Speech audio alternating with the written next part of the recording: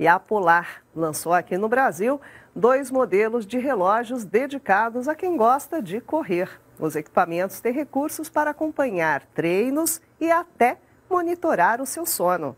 Vejam.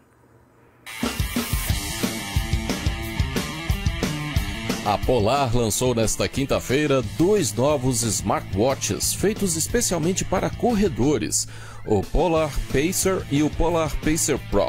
Os 2 produtos trazem ferramentas para acompanhar o treinamento e a recuperação dos usuários. O Pacer é mais indicado para iniciantes e o Pacer Pro para corredores mais experientes ou até profissionais. Os 2 novos smartwatches da Polar contam com um novo processador mais rápido, que promete desempenho fluido, sem travamentos ou interrupções. Ambos têm praticamente o mesmo tamanho, mas o modelo básico é um pouco mais leve, com 40 gramas contra 41 gramas do Pacer Pro.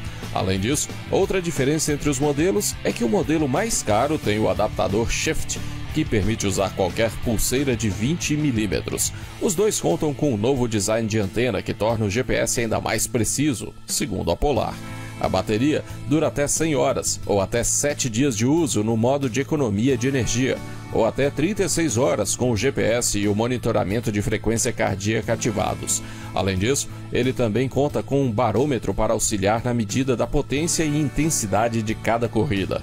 Os 2 modelos trazem tela protegida pelo vidro Gorilla Glass 3 da Corning e são à prova d'água, resistindo até a 50 metros de profundidade. Os relógios estão em pré-venda no site da Polar.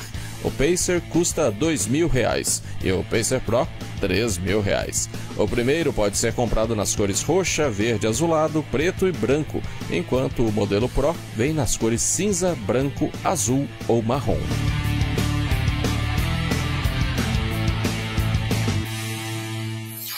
Foi inaugurado na Alemanha um novo centro de segurança para monitorar futuras missões que vão proteger a humanidade contra ameaças que chegam do espaço.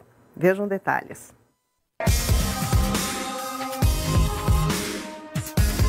O espaço vai ficar mais seguro. A Agência Espacial Europeia inaugurou um novo centro de segurança que vai monitorar 3 missões previstas para lançamento ainda nesta década.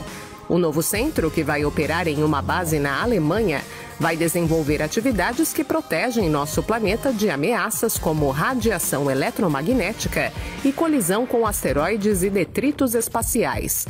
Em 2024, deve ser lançada a missão Hera, que vai ser responsável por examinar as consequências do primeiro teste de desvio de trajetória de asteroides, realizado pela missão DART da NASA. Se tudo der certo, teremos um meio de defesa contra rochas espaciais que estiverem em rota de colisão com a Terra. A primeira missão para remover detritos espaciais da órbita da Terra deve ser iniciada em 2026. A espaçonave Clear Space 1 vai encontrar e capturar um objeto de 112 quilos abandonado no espaço. Esse fragmento de lixo espacial, então, vai ser tirado de órbita para fazer uma reentrada atmosférica segura.